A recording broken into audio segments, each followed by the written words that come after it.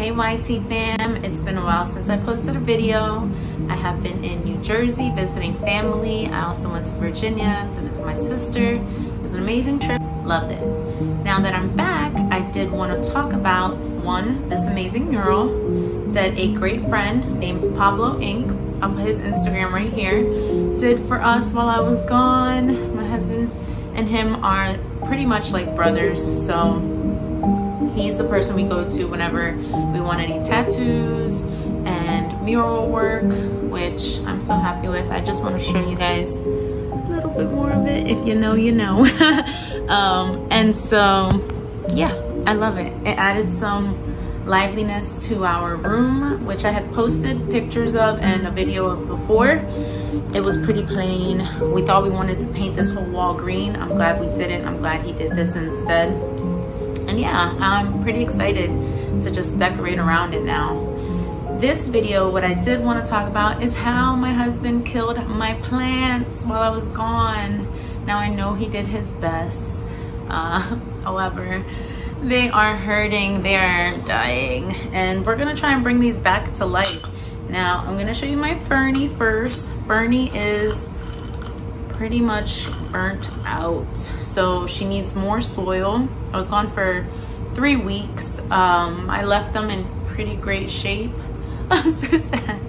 And he overwatered, which is very common. I think a lot of people sometimes just think your plant needs water, your plant needs water. Not all plants need to be wet and muddy. They could be moist, but this is definitely overwatered. She also needs some soil. Her roots are up here. And so, yeah, we are going to try and bring these babies back. If you saw the last short I posted where I was repotting them with baby girl, they were just looking so amazing. We're gonna bring some soil back to this one. So this is Fernie. I have been watching a few videos on how to bring them back.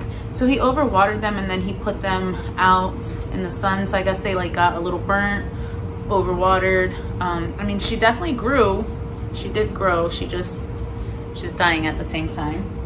And then our English ivy.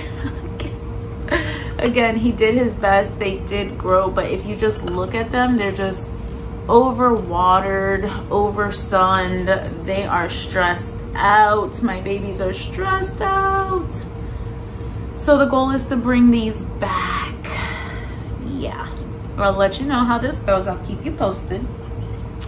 And that was definitely what I wanted to bring attention to, were my plant babies. I also have a spider plant. She looks like she's hanging in there. However, she's also in need of some love. My snake plants did great. They don't require much, so I'm glad that he didn't hurt them or kill them. But yeah, if you do leave your plants with someone to care for, and you know that it's someone that might not know so much about them, I highly recommend that you give them some tips. Just say, hey, they don't need to be watered every day. Don't put them in direct sunlight. If they, again, whatever requirements your plants need. So that was my bad. If you leave your plants with, again, someone that doesn't know so much about plants, just make sure to let them know how to properly care for your plants. They might not necessarily know what your plant needs. And then you come back to these. My sad little planties. But I know that they can come back. I know they can. We're gonna keep an eye on these. We're gonna give them some loving again. Another thing I wanted to talk about while I was here is pretty much my observation, oh, there go the fur babies, on being in Jersey and just watching everything blossom and bloom right now. And it made me reflect on life. And of course, I always love referring back to plant life and how it's pretty much like our life. Things I wanted to talk to you about are removing the weeds from your life, just as you do in your garden, so that you have a nice, clean, clear space to plant and to watch new things flourish. Remove the weeds from your life. They are not needed in whatever form that they may come, whether it's toxic people, toxic energy, bad habits. Remove it. Another thing I noticed while I was up there is I was just taking a lot of walks with my sister-in-law and my goddaughter, which was so amazing.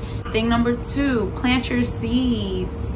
Whatever it is, goals, intentions, things that you want to watch grow, plant your seeds. After you've removed your weeds, plant your seeds. Maybe it's for a healthy relationship or healthy habits, or just to be able to stay calm in your own chaotic world. Thing number 3, be patient in watching the journey blossom and bloom. Now, this isn't always easy. Things like this may happen. Someone may unintentionally affect your plant/life, but it doesn't mean that you can't fix it. Being patient throughout the process of watching your seeds grow and watching them blossom and bloom. Watch the hard work that you're putting into journeys and into things take off and flourish. It's not always going to be beautiful. It's sometimes going to take longer than what you expected, and that's all okay. I planted sunflower seeds years ago, and I planted, I think it was like 6 seeds and 4 plants. Now when I go to my parents' house, they have a beautiful array of sunflowers I planted 4 on the side of the house, 6 seeds on the front of the house, and now it's like a whole little jungle of sunflowers on the side of the house, which is so beautiful to see. But just to see that really excites me. It's like, wow, years ago I planted this, and now we can enjoy the beauty of it years later. And that's pretty much the same concept that I have going on in my head when it comes to anything that I'm working on currently. Another thing that I wanted to add in here is watching your baby grow, go through their journeys. It's all very temporary, because one day they're going to be adult themselves.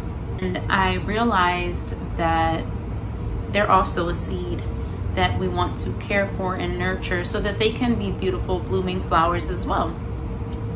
It's just a different type of work. It's not any easier or any better. It's just different. But everything will come in its time. And right now my time is being a mama, taking care of our space, still putting it together. Another project that I want to hit on is our backyard, which I will be making videos on that as well. I hope you stay tuned for that, because our yard is like these plants. It needs to be recovered, and I'm excited to recover it. I don't know how long the journey will be. I don't know what will come of it, but I'm excited to see more greenery back there. Anyways, guys, just know that your plants can be saved. To give recommendations if you are allowing someone to take care of your plants, and that you yourself as a plant should be taken care of. Remove your weeds, plant your seeds, watch yourself bloom, blossom, and grow. Thank you for watching this video. Let me know what you think of the reference of being like a garden.